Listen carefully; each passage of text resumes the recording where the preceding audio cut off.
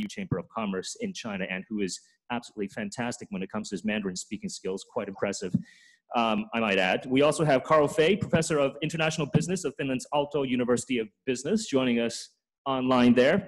And Ruet is the president of the think tank and independent dialogue platform, the Bridge Tank. So welcome to all of our panelists online and seated here at the BOAO Forum in Hainan. So first off, let's hear our opening remarks from Ukraine's Minister of Foreign Affairs, Mr. Dmytro Kuleba.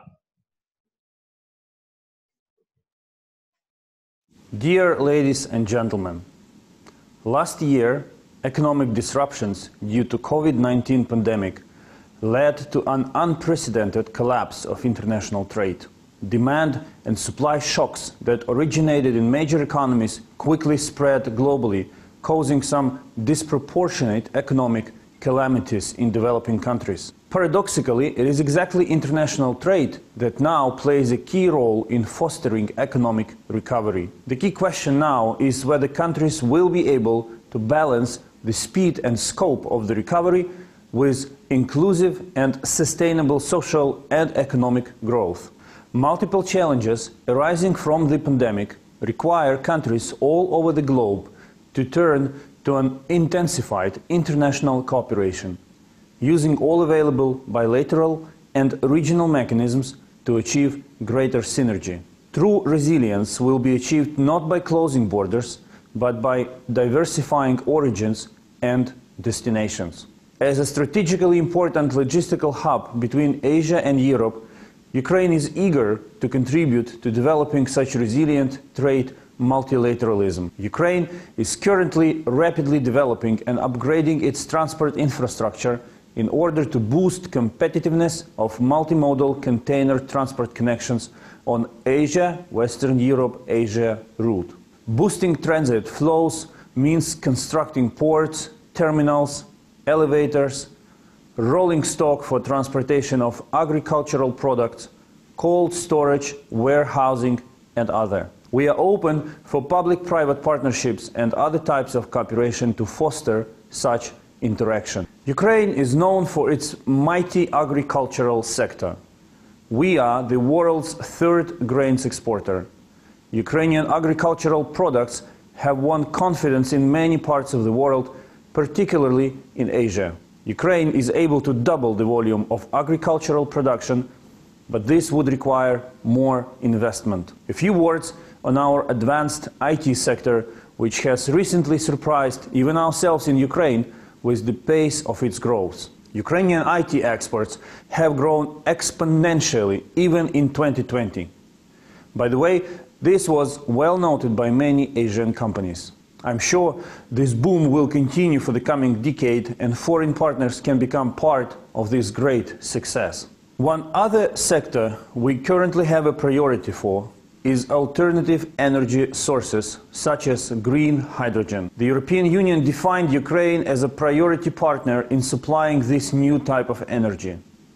I believe hydrogen can well become the new black in energy markets. This is a type of investment that can bring some enormous returns later, and that is why we are now actively developing relevant infrastructure.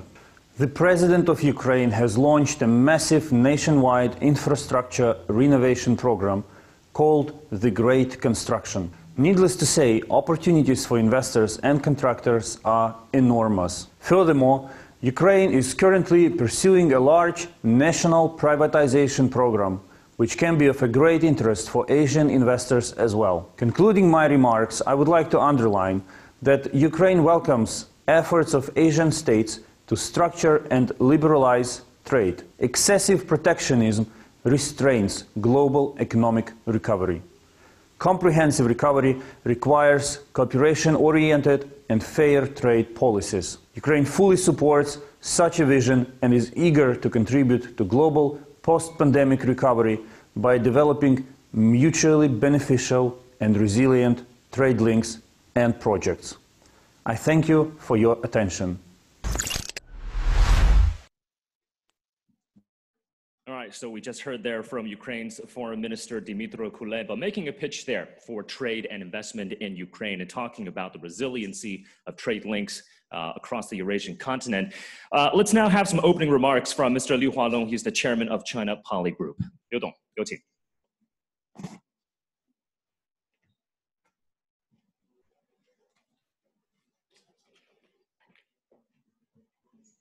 主持人好，各位女士们、先生们，大家上午好。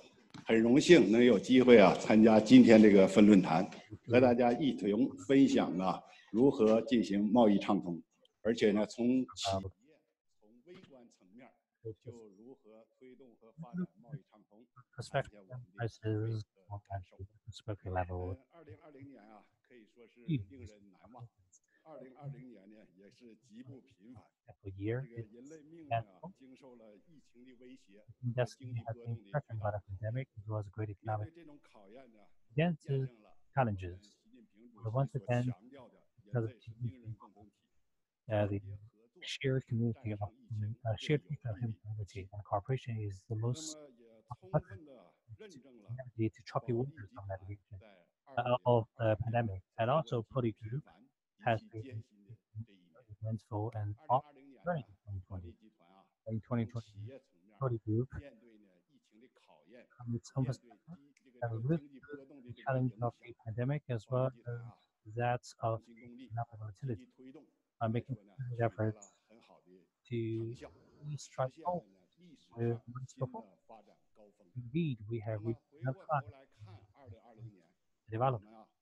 Looking back at 2020, seeing that in terms of trade circulation, we are full particular insights. So I'd like to share them with you. First of all, BRI has provided as well as relevant countries a very sound platform for trade communication. China has raised the proposal of BRI, and with efforts made by multilateral participants that have reached good results. During the pandemic, thanks to the platform developed by BRI, we could stand more closely to each other, and that platform has played a significant role in boosting economic growth. Second takeaway is that our cooperation against the pandemic is the reciprocal development.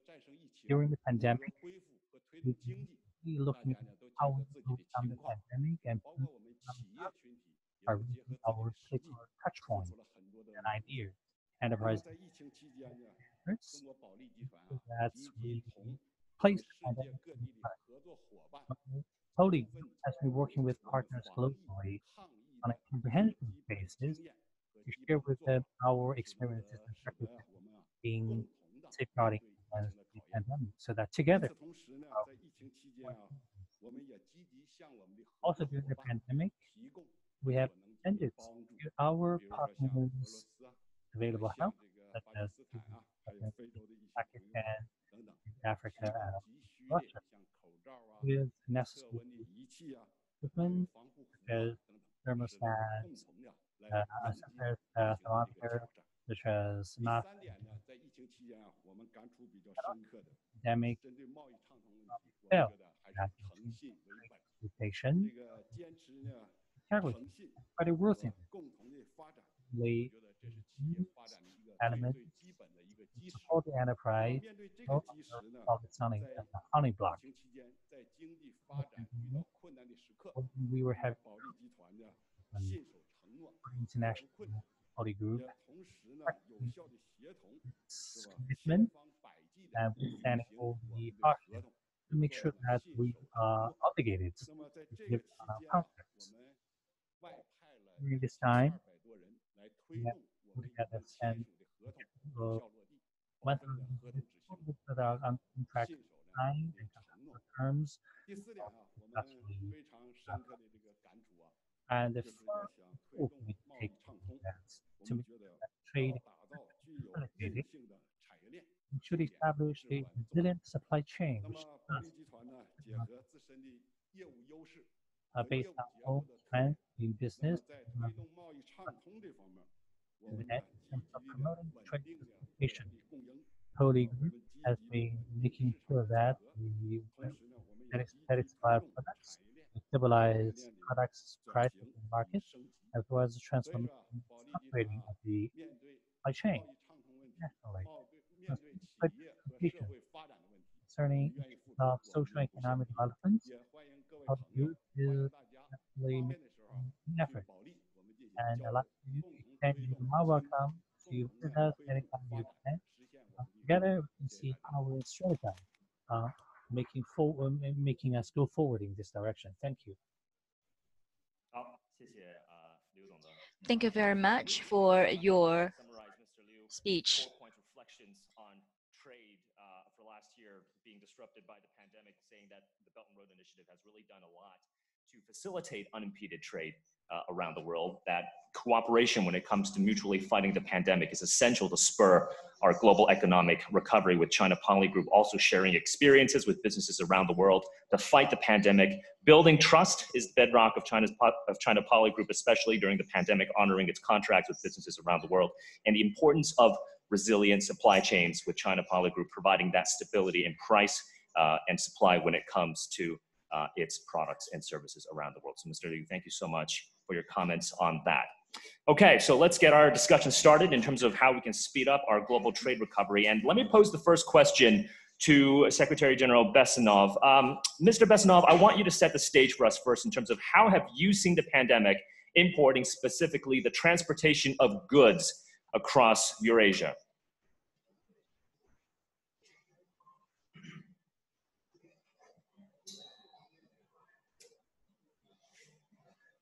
The wonders of technology. Let me see when my voice can actually reach Mr. Bessonov.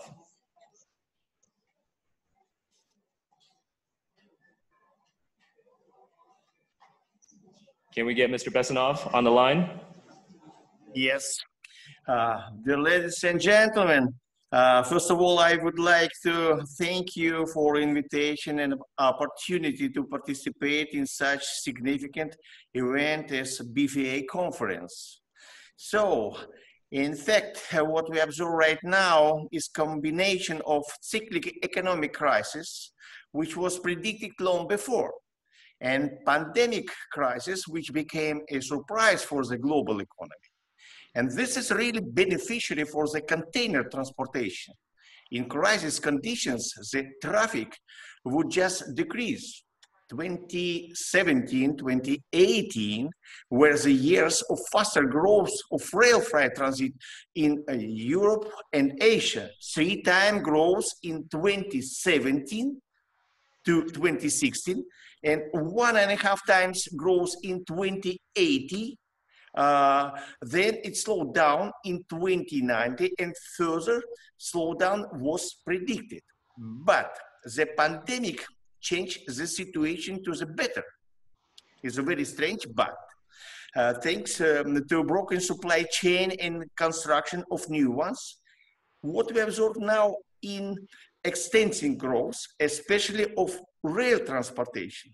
In the first quarter of this year, the growth of transported rail freight in transit from Asia to Europe and back is plus 70%, to be the same period in 2020.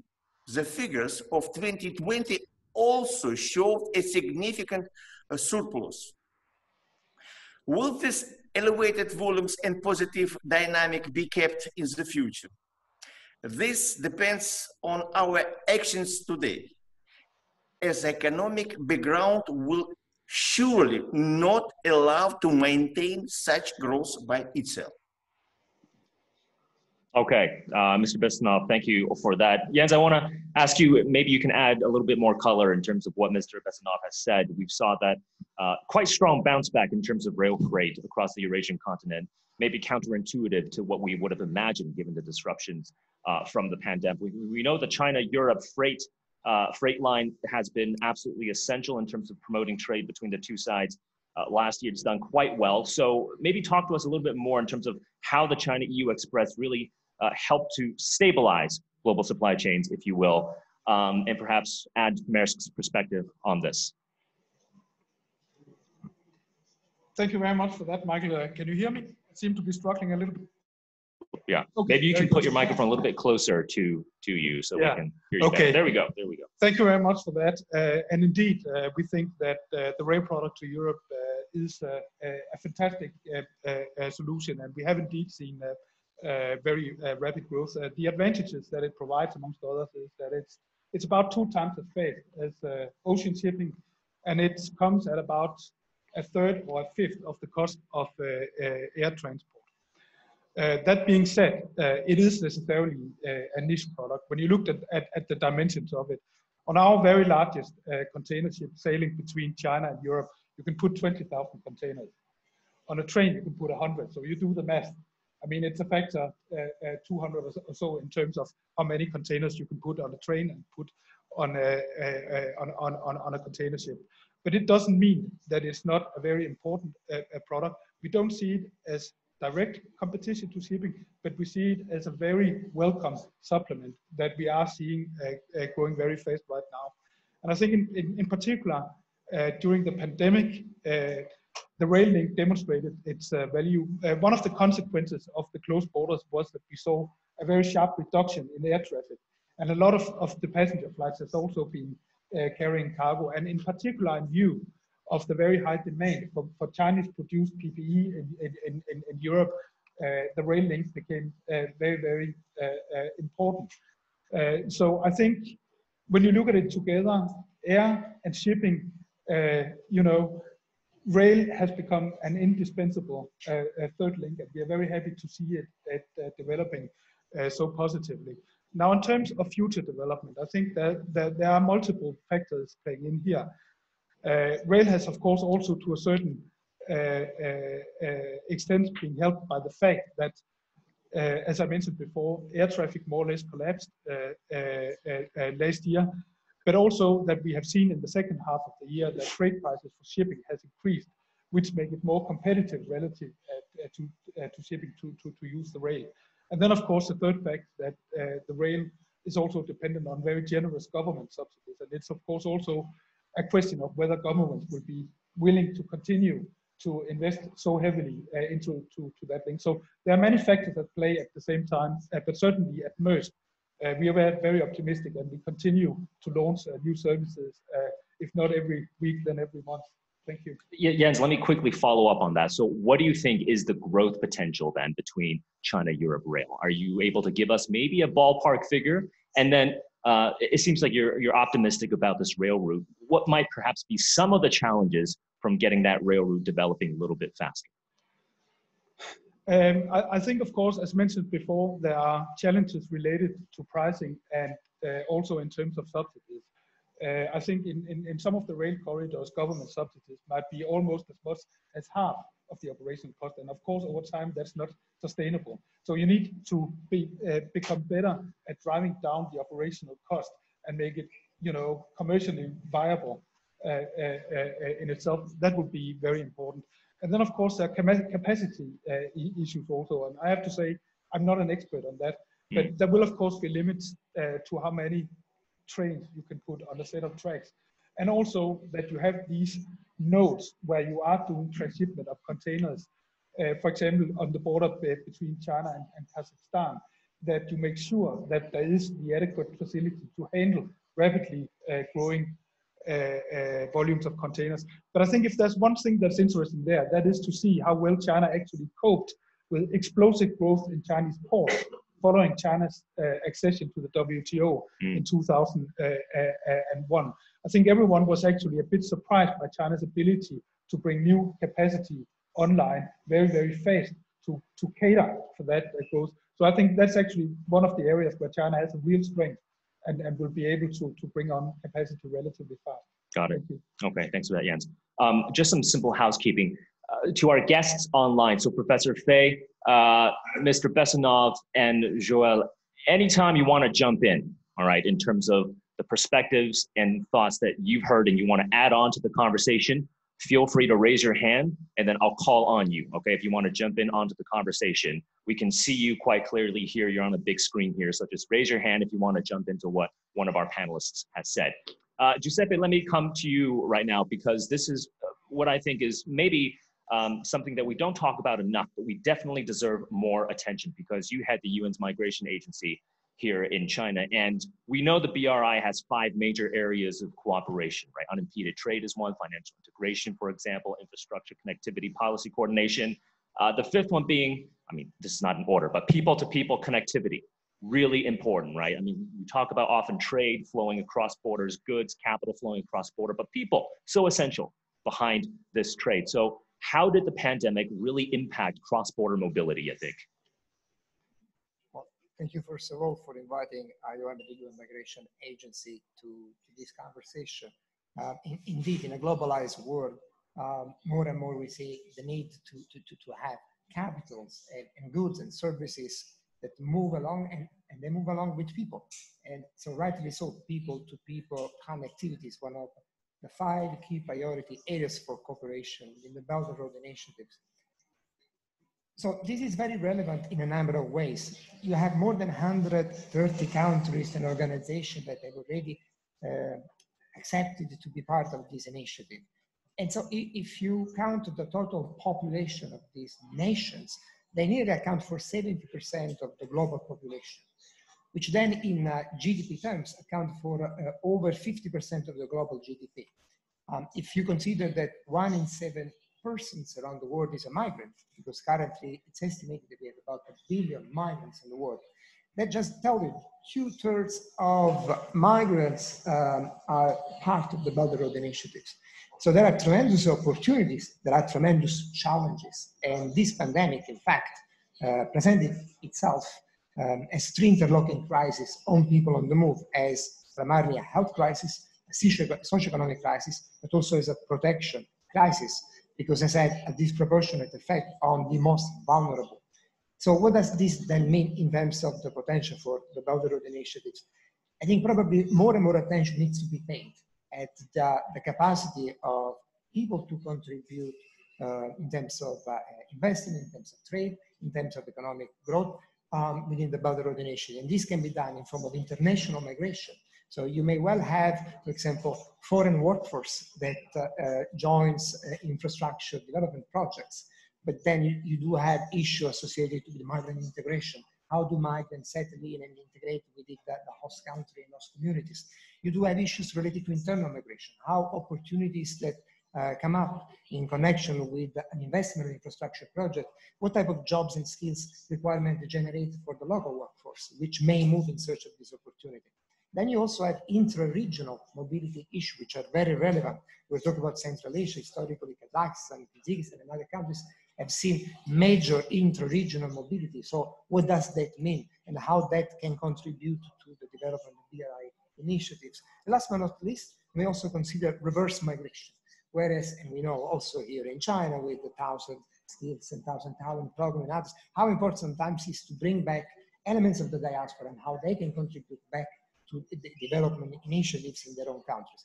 So there's a lot to say, and I'm glad that people-to-people exchange and connectivity come into the picture. But yes, undoubtedly, not only has been the pandemic presented itself as an health, as a socioeconomic, and as a protection crisis, but it's been largely a human mobility crisis. I'm glad to see that goods have been able to move probably more than ever before as a result of a nearly complete halt of international business travel. Slowly, we expect the air communication to restart. We expect also that people will continue to move within and across borders. And this then brings me to something that perhaps we can touch on later. What's going to be the future of mobility after this pandemic? So in terms of the future of mobility after the pandemic, Giuseppe, what about e-commerce? I mean, we've seen explosive e-commerce as well because of the pandemic. Does that impact migration at all? Can we draw a link there? Maybe we'll see less migration as people are able to be a bit more flexible in terms of staying home from e-commerce. Absolutely, but you also can consider that e-commerce platforms and applications sometimes rely largely on internal migration. You have many people, we even heard in the session I attended before, on a large movement of people moving from rural to urban areas in search of jobs. And often where we see the use of e-commerce apps largely in use in large urban settings. So then is an issue of internal mobility. But also E-commerce means digitalization. Digitalization is now being used also by border processing, custom processing. So there are important implications of digitalization in the global border and health infrastructure. So in my mind, it's an issue of skills development. We were talking about the Belt and Road Initiative. You have countries participating in the BLI that are rapidly aging societies, and soon will face in the next 2 to 3 decades large gaps in the workforce, in jobs and skills. And then you have, for example, countries in Africa that have a major youth population in search of employment opportunities. So it will be very important to see how the Belt and Road initiatives, looking at future mobility, can create opportunities, for example, for job creation in BRI developing partner countries and countries that are in demand of new jobs and new skills. So it's all the area of skills development that I think will be part and parcel of the future of mobility. Speaking of digitization, Professor Fay, let me come to you. From your perspective, how have you seen the digitization of the Belt and Road Initiative really push forward economic cooperation across the Eurasian landmass, or just global trade, global economy overall? Thank you very much. Well, a couple things. I think one of the real interesting things that we've seen when we talk about digitalization is that, for example, Estonia has developed an interesting concept called e-residency, where you can start a business in Estonia without ever going there at all, doing it totally online. And this is great as we have challenges with travel in COVID times. But it's also great in non-COVID times, for example, for companies from Asia that are trying to enter the European Union to sell, for people that want to be more mobile, for freelancers and a variety of different people. And I think this is one of the reasons that Estonia has been able to see actually a growth in exports during the COVID period in 2020 of 0.47%. I think that there are other interesting examples as well we can see from e-commerce, which has been a real important part of the Belt and Road Initiative through the Global Silk Road. For example, I've been really interested to see what the EWTP, this organization started by Jack Ma, and pulling together different efforts of different organizations has done. It's just one example of that. They've helped small SMEs in Rwanda to get better skills and better access to global trade. One example of this would be Rwanda's Guerrilla Coffee, which pulls together small farmers and helps them through free trade to get fair trade. To get some profits back to them. And they were doing quite well before the COVID times, but then they ran into problems in the spring of 2020 when companies not only stopped buying as much of their coffee, but they also stopped buying because they were worried if they could ever receive the supplies due to transportation issues. And so EWTP helped them improve these shipping issues. They taught them how to do, for example, live streaming in China in collaboration with Alibaba's Tmall. And Alibaba ran a number of events pulling together celebrities and leaders of Alibaba and the UN and other organizations. And the first such of these events, Guerrilla Coffee, actually sold out totally just in the online event. So those are two examples that we can see how things are affecting. Joel, how about you join into the conversation as well in terms of what you've heard so far? What do you agree with? What do you disagree with? Well, first of all, thank you, Michael, and I'm very happy to be back to BOAO, even if virtually this time. I started participating in this great forum 4 years ago. And at that time, the panel was moderated by another great anchor from CGTN, my friend and companion in arms, Yang Ruet, whom I'm giving a tribute today. Michael, I'm sure you join me to say hi to Yang Ruet. No, I agree with a lot of things. I think this year gave a sense of two things, of acceleration and planning. Acceleration in trade, in fostering new ways of trade. The current trade has had hiccups, but new ways of trade. So we've discussed about the trains, the Eurasian trains, but what is noticeable is the RCEP treaty got accelerated. It is a treaty that got negotiated for a long time. It got clinched towards the end of the year. Planning as well. We all know that the trade of today results from investment of yesterday. and the investment of today means the trade of tomorrow. And as a European, I can only salute the fact that there has been an agreement in principle for a EU-China investment agreement, both on services, so IT is concerned, of course, but partly as well on industry. And here I would want to comment on what's been said on the Eurasian train or rail freight. So far, a lot of trade on this route has happened kind of one way, mostly from Asia to Europe for obvious reasons. I think we have to make this more optimal, and we have to help balance the trade. Europe can export a lot of things. We've been lucky to hear the minister from Ukraine. Ukraine can export a lot of services. We've known that, but can export a lot of goods. They can export agricultural goods, processed food. So can Europe. We can export some types of advanced technologies, equipment. So I think we ought to work on balancing this trade. I think is an important issue. Two more points I would want to add in kind of reaction, but again, moving into this direction of planning the future. I would say that energy structure are changing. We all know that we have energy transition, and here is somewhere where the Belt and Road Initiative can play a role. We've heard mention about hydrogen. Hydrogen has two champions in the world. One is China, and the other one is European countries. Or Asia at large. Japan is part of that as well.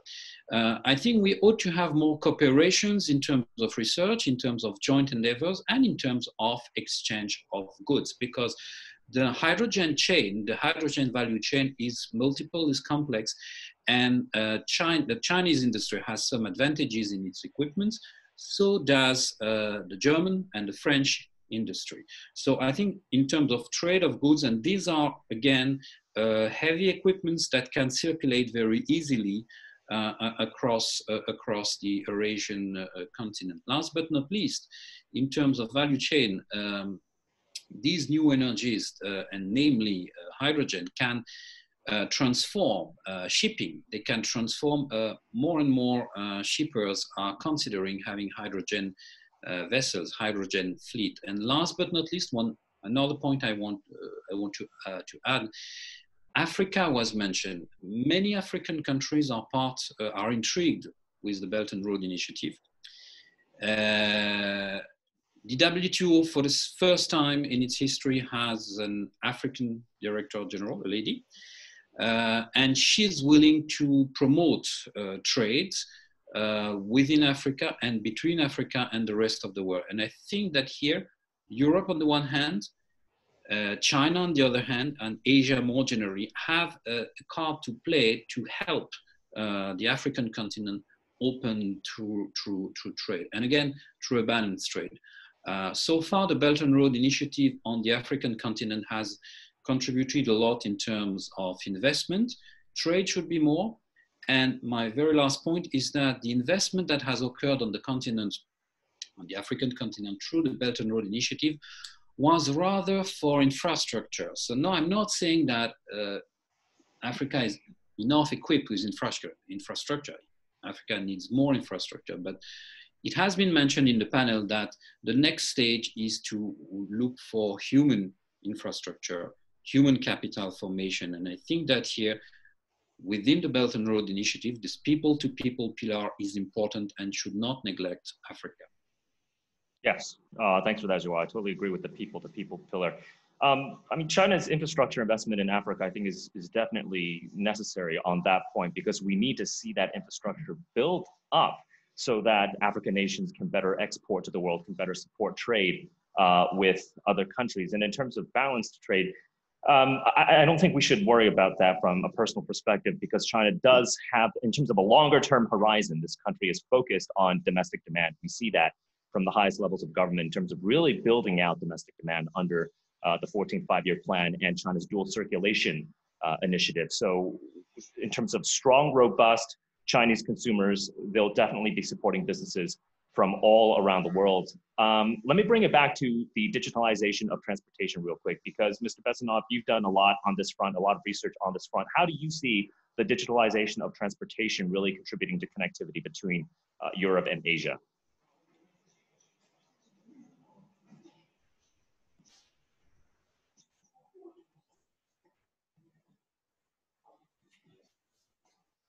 Yes. Yes, so I'd like to add something. I completely agree with my colleagues, and I'd like to add something on key trends in transportation, what we observe right now. It's some another measures more than only development of creation infrastructure and to create a good condition for transportation. That are automation, enforced accessibility, digitalization, integration, and sustainability. That actually means that digitalization is a must for the future development of connectivity.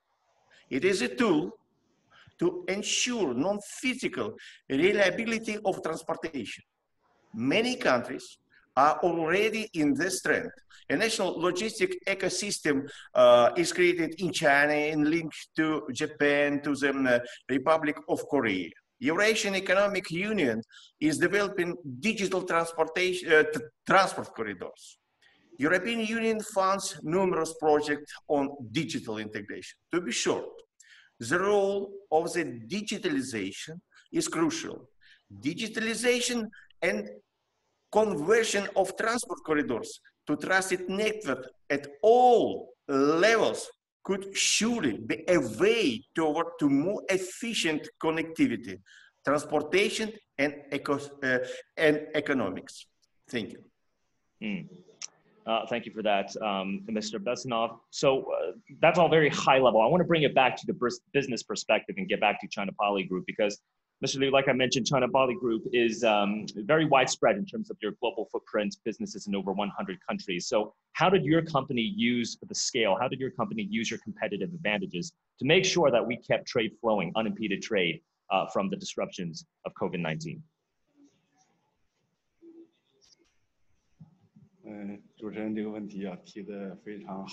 Okay, that's a very good question raised by the moderator. It's a question of pragmatic relevance.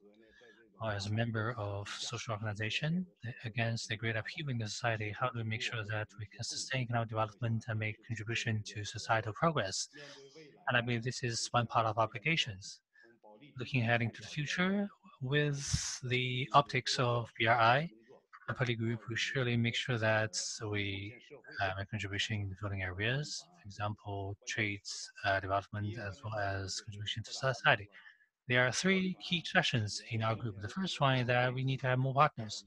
We began as a trading company to a number 191 in the Fortune 500. We've been growing fast with nice quality, and we have been very much recognized and acknowledged on different fronts.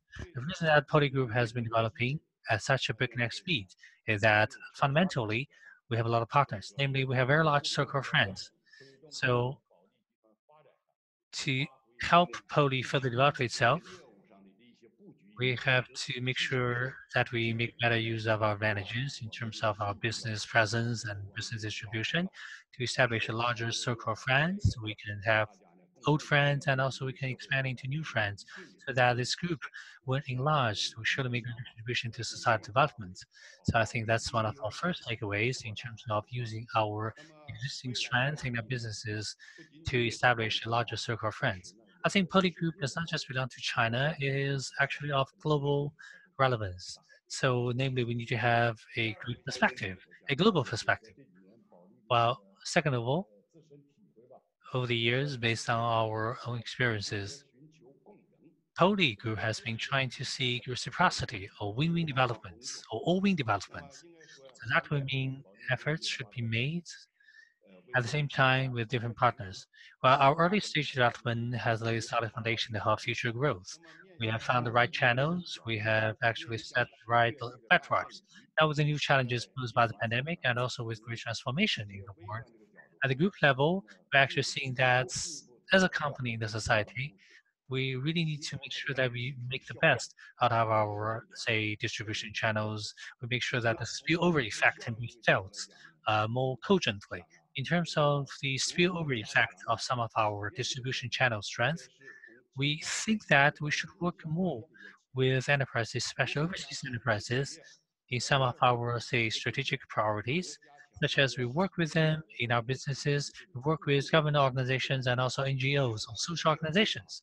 Only by having these interactive channels can we make sure that our enterprises can develop in a way that facilitate trade flow, and we can actually aim for an evergreen enterprise. So for the time being in Poly Group, we do have unique strength in a business structure. Besides our traditional business trajectories, we also have, say, light industry, say, civil explosive business, cultural relics, artworks, and also traditional real estate products. So our job is to see how we have synergy between these different segments to contribute to our growth as well as the development of society, and that will be something that we have to value. No matter how we do it, at the end of the day, it's really about reaching an all-win destination. While in terms of the third philosophy, I think when we try to look into the future, we really need to make sure use of our brands, namely our branding efforts to enhance the branding heritage and mightiness so that it can be better recognized by the society. People understand us in greater depth, and vice versa, we're going to be offering our comprehensive support to the society. So I think in this regard, in terms of the cultural industry, we should be introducing some of the well-renowned theater groups and theater companies from the international community. And also in China, we can support the theaters as well as cinema groups to actually screen on some of the outstanding artistic and theoretical products. So in that way, we can build Poly into a Poly with very nice cultural facade.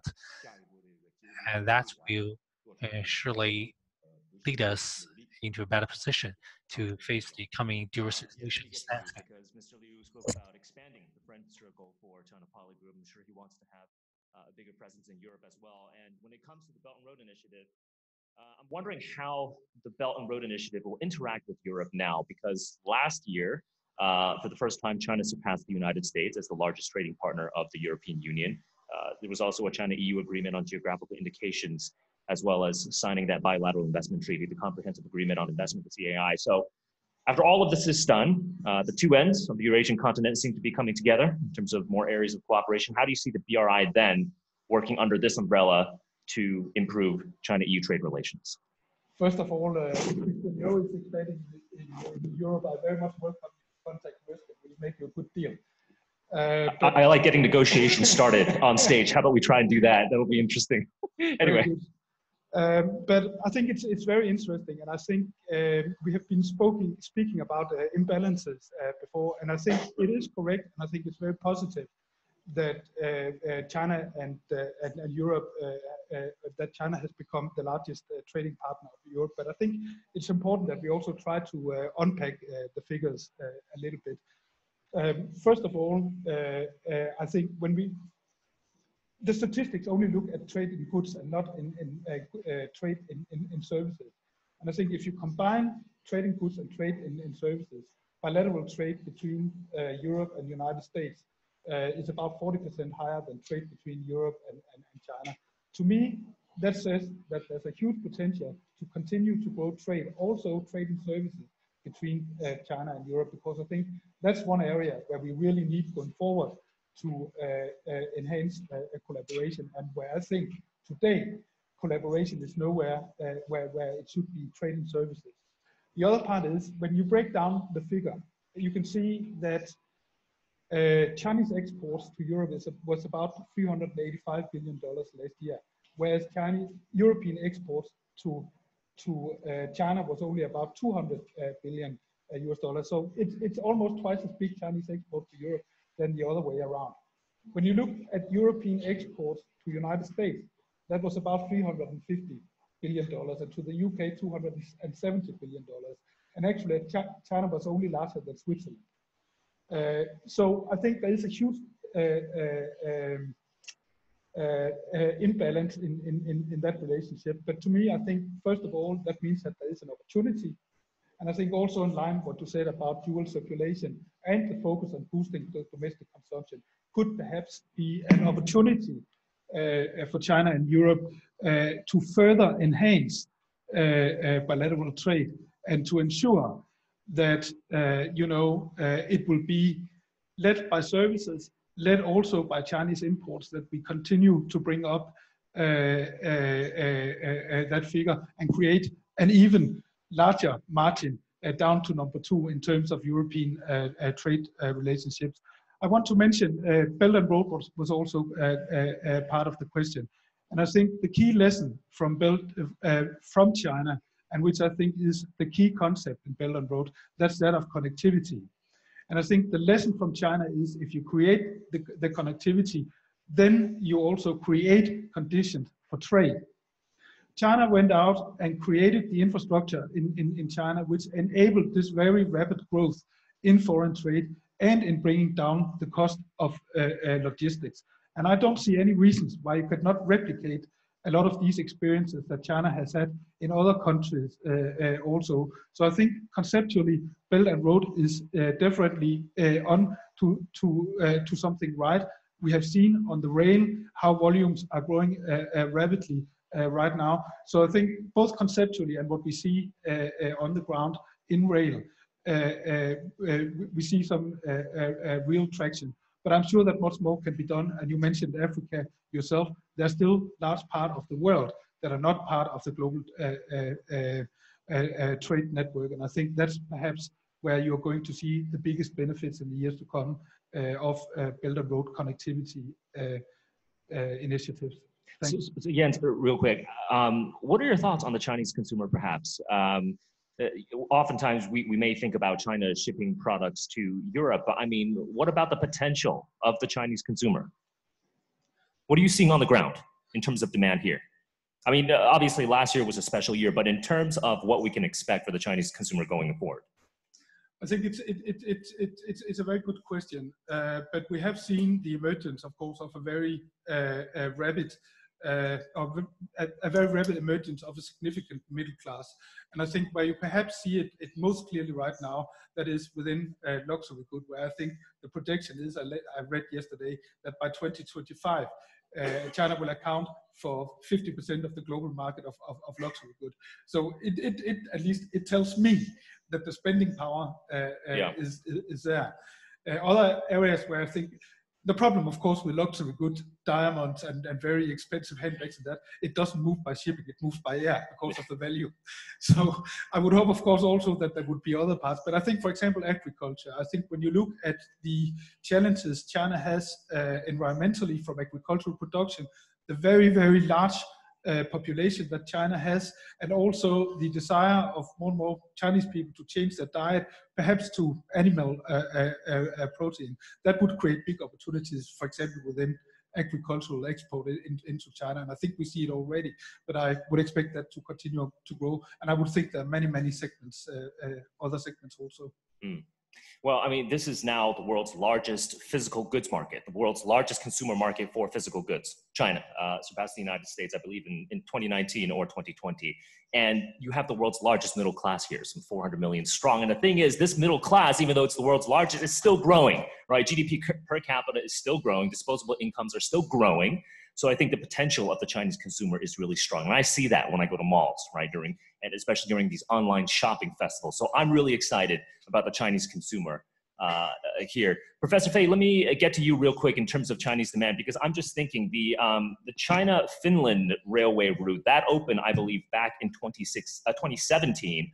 Are you able to provide a little bit more color for us in terms of the growth potential of rail connection between China and Finland, because China really has a demand for high quality products right now. And Finland, I believe, is exporting a lot more agricultural products to China as well. So what are you seeing on the ground in terms of the growth potential of China-Finland trade through rail, or any other perspectives you see on that front?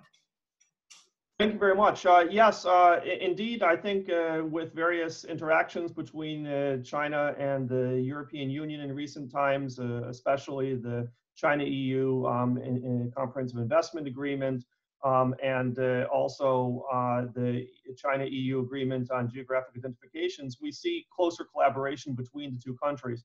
In terms of the areas that I think are sort of having the greatest potential, China right now is really concerned about trying to be more green. And Finland is a real leader in the world in green technologies. And I think this is one of the areas that we're going to see a lot more collaboration moving forward. I also think it's important to note that China is really serious about opening up. And these agreements I mentioned show that.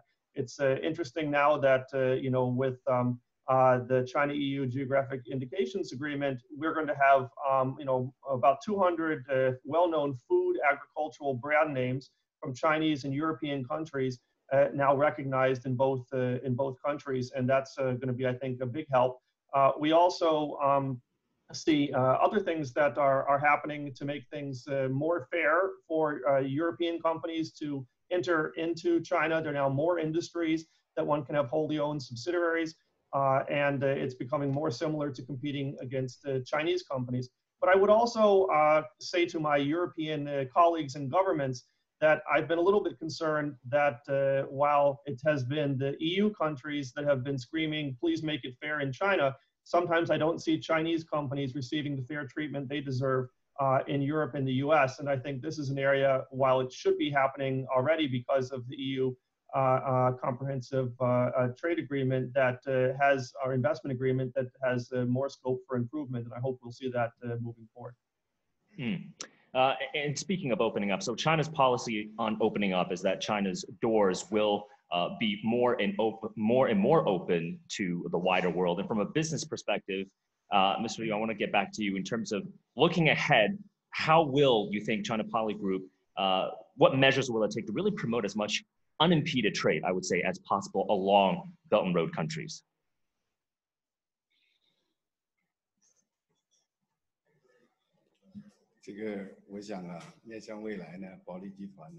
Looking into the future, Poly Group Corporation will have very steady and sustainable development path. I have said it again and again. Poly Group is one of the basic structures of the society. So I believe if we can do our job well enough, then we can serve society. Secondly, we want to exert our own advantage. We have had very good and sustainable development in the last few years as a result of the supports and help from different from organizations and institutions from different sectors. And also it is a result of a very good and favorable macroeconomic environment. We have had programs and projects in over 110 countries in the world. The layout of the market, the system of the economy will be two other driving forces for us in the future. As many foreign companies, Poly Group is also thinking about how to contribute to the society. We want to strike a balance between the economic gains of the company as well as the social responsibilities. We are looking forward to cooperating with you. With your support, I believe China Poly Group Corporation will develop in a healthier, sustainable way. Thank you.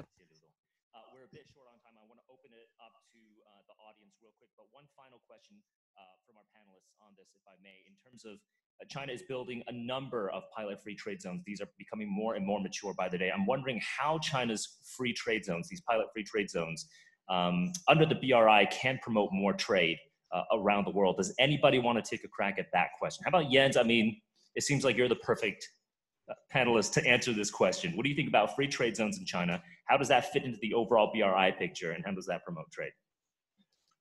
I think historically it's very hard to to overestimate the importance of free trade zones. I mean, I think you had the very first one in Shenzhen when that's opened up, and I think that a lot of these free trade zones has really served as laboratories for initiatives and policies that later on, if they succeeded, had become models for nationwide implementation.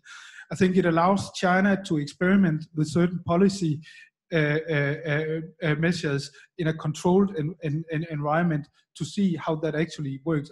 And I think historically we have seen a lot of these learnings have actually served as inspiration for policies that have, you know, promoted further opening up and integration with the world.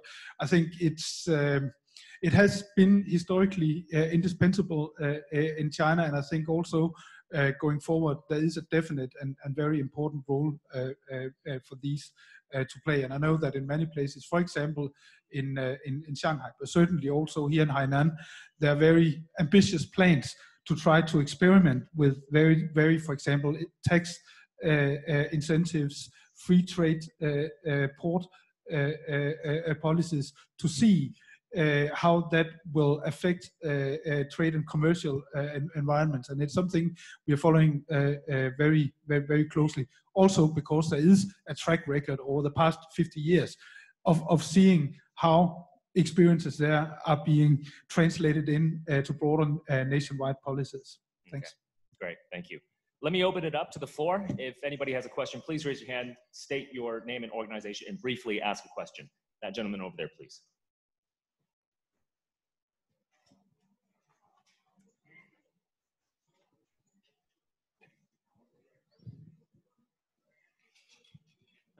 Good morning, everyone. Thanks a lot for your words from all the panelists on the floor. I want to put two easier questions forward to all of you, and also the friends on the screen from the European side. One is I'm from the Academy of International Studies of Beijing. My first question is, how do you see what we can do to put the bilateral Sino-European investment treaty into effect? Now it's for the well-known reasons. Now the process now is interrupted. Another one is, how do you see the Russian effect when it comes to think about the connectivity across the Euro-Asia continent? Because there is a great vast of juncture between China and the European under the influence of Russia or Euro-Asia Economic Union. Many thanks to all of you.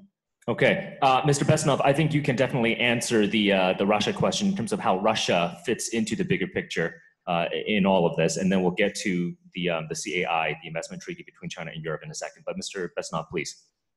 Yes, thank you. First of all, I'd like to say thank you for your very interesting questions.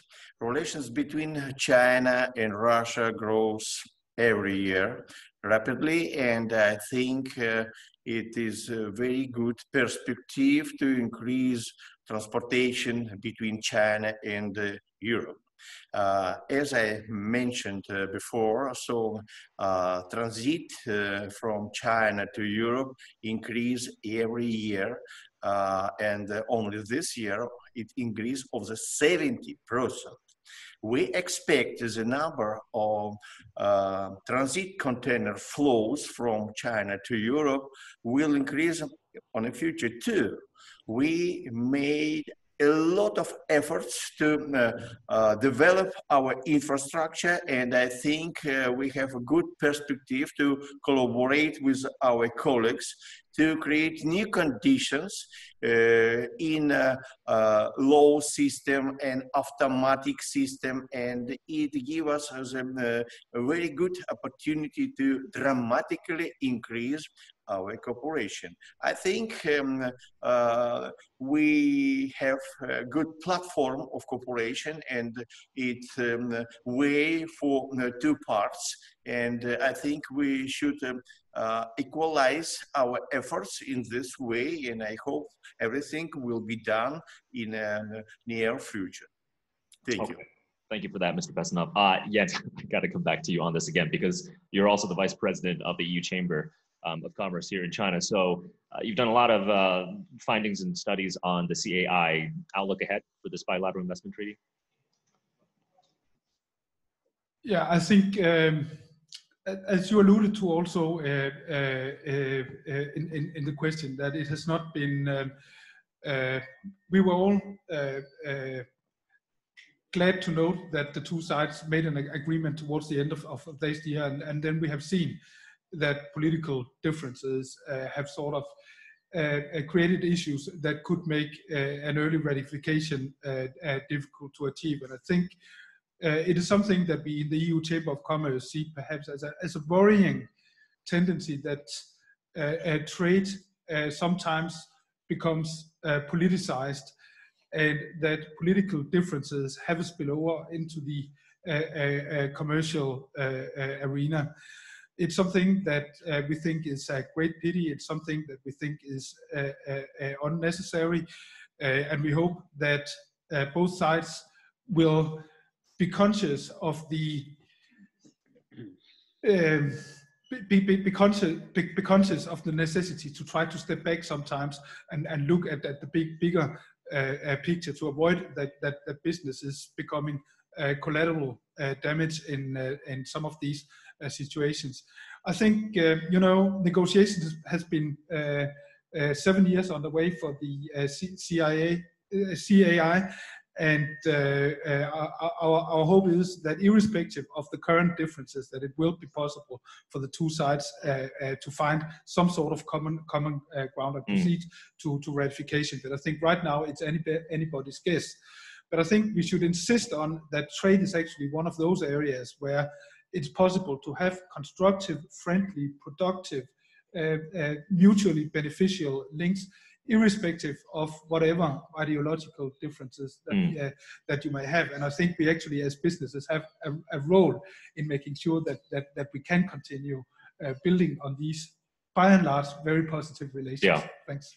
I absolutely agree, because again, behind those trade numbers, there are families, there are businesses, there are good paying jobs. And I think from a personal perspective, I'm rather optimistic about this bilateral investment treaty going forward, because China and the EU has a good track record in terms of managing differences, especially, for example, on climate, on green development cooperation. So I think definitely the two sides can draw on their experiences of managing differences and focusing more on cooperation. And Joel, you had your hand up. You wanted to add something to this. Go ahead.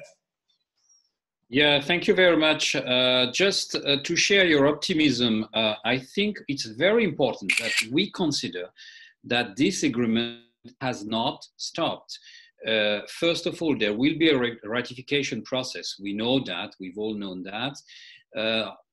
At the time of shaking hands, Germany was there because Germany was chairing the EU, but President Macron from France was there as well. And foreseeably, the time of ratification or final ratification will happen under France's presidency of the EU. Again, President Macron. Mrs. Merkel and Mr. Macron are said to be willing to visit China together in September. So there is a sense of continuity within the EU. Michael, you were mentioning very rightly, very aptly, the negotiations on climate. The EU, unlike the US, does not want to, at the same time, discuss positively on climate and lead to rivalry on all other topics. The EU does not have this approach. It has a more positive approach. One very last, so really this agreement is not dead, and on the long term, I'm pretty convinced it will click.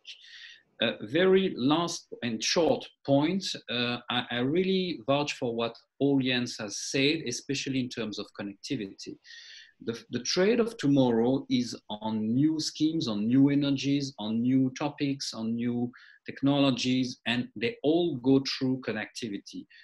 Europe as a whole, even beyond the EU, formal EU, has much more connectivity today because it has invested in its own infrastructure than the US has. So the interest for Asia to trade with EU and to balance the trade with EU is very clear, according to me. And the key issue again is today to have the right investments today.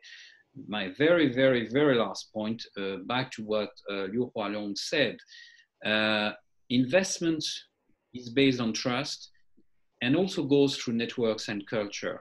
The two parts of the Eurasian continent has to get acquainted to each other better, have to know each other better. And once the great treaties are signed, the contents can only be filled by the business. And the businesses have to know each other, and culture can play a very great role. Not culture in the generic terms, but culture in terms of cultural projects, cultural products. Jens, you wanted to add something real quick.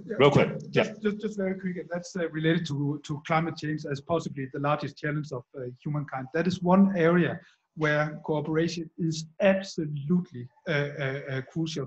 We cannot have a situation where China and Europe or China and the West begin to develop different technologies, different standards. We in Maersk has the ambition to become carbon neutral by 2050.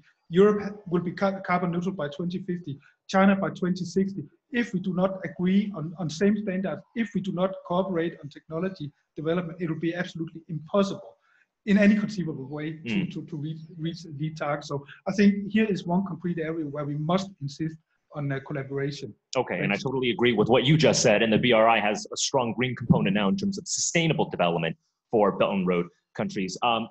The lady in the third row, 第三排，我这边的左边第三排问题，给一下麦克风。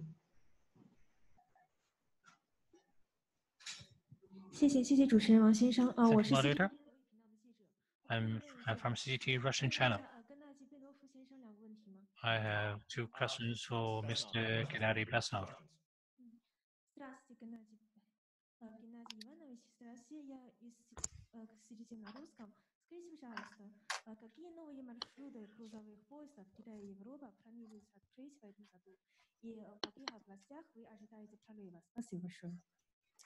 首先你说了什么？那中文先说一下。好。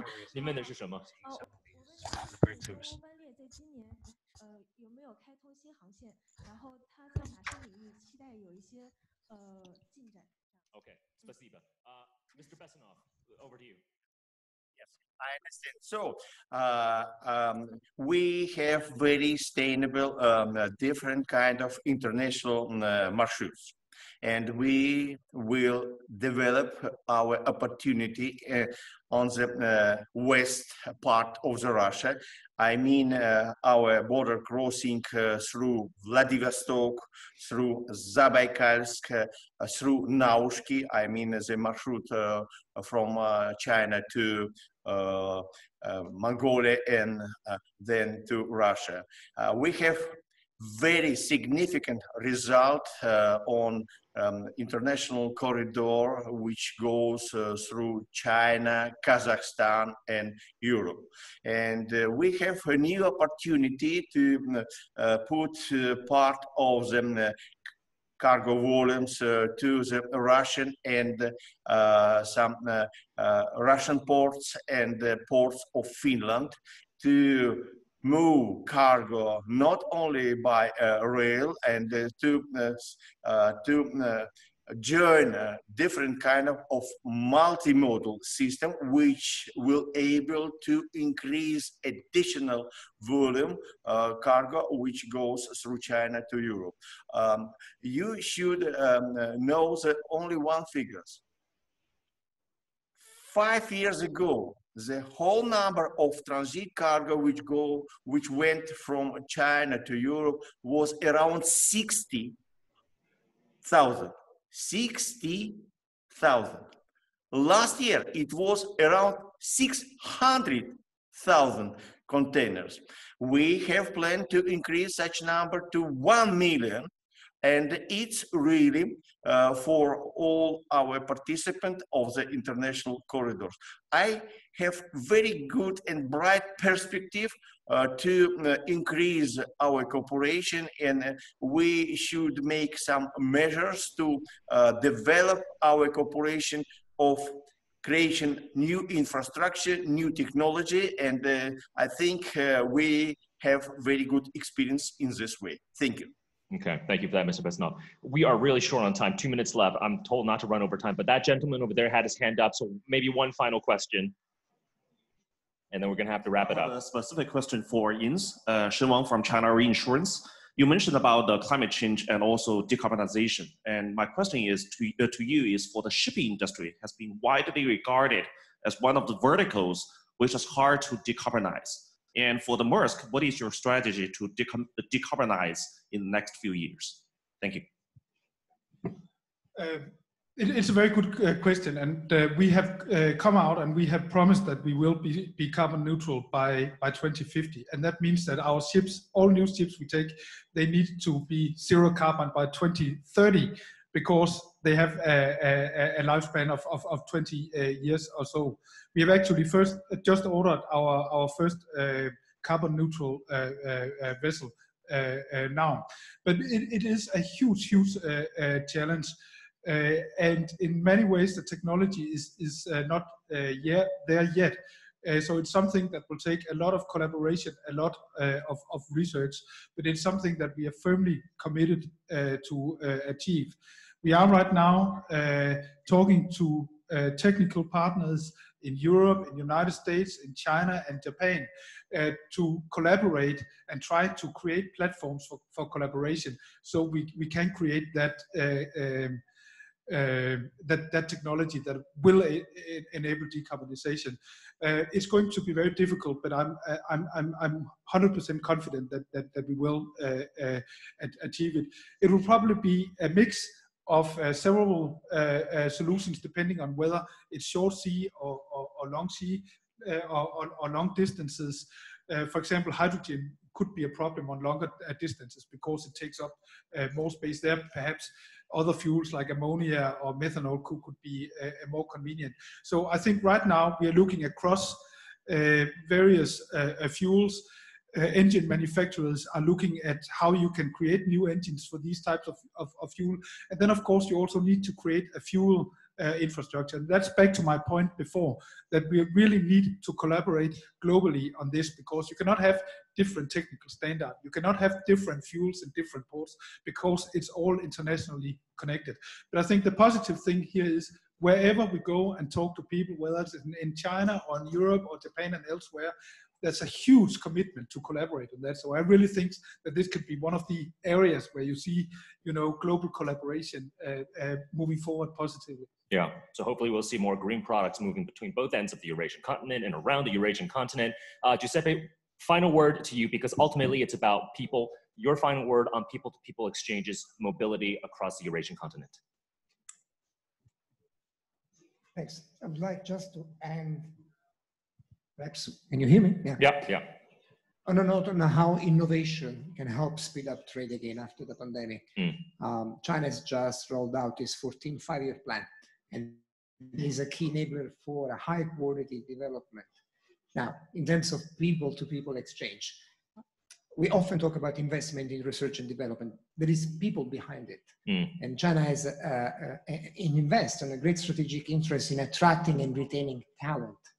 So the question is, how do we make this investment? You need businesses and the education sector to work very closely together so that whatever skills we develop today are going to meet the demands of tomorrow. Yeah. That also requires government to work alongside businesses, private sector, and the education sector to create the right policy environment for that work. But because we are all talking and hoping that the economic recovery to COVID-19 response is going to be a better one, but also a fairer one, and it's also important to bring into the picture what the Global Compact on Migration just adopted by China and most of the BFA member states 2 years ago calls for global skills mobility partnerships, so that The country that receives skills or talent, the country that sends it, and the migrant self-set, they can all benefit part of it. And that's my key message for the end. Thanks. Great. Thank you so much for that final note. And with that, we're going to have to wrap up the session. I said spasiba from our colleague from the Russian channel, CGTN. 谢谢 in Chinese, of course, to our panelists. Thank you.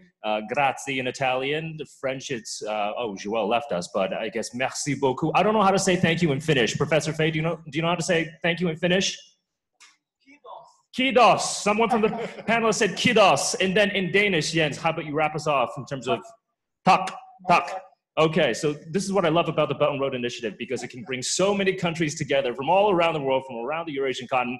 I hope I provoke, well, we hope we provoke some thought for our audience here and around the world listening on to this session. So thank you all for joining us. Enjoy the rest of your time here in beautiful Hainan. All right, thank you.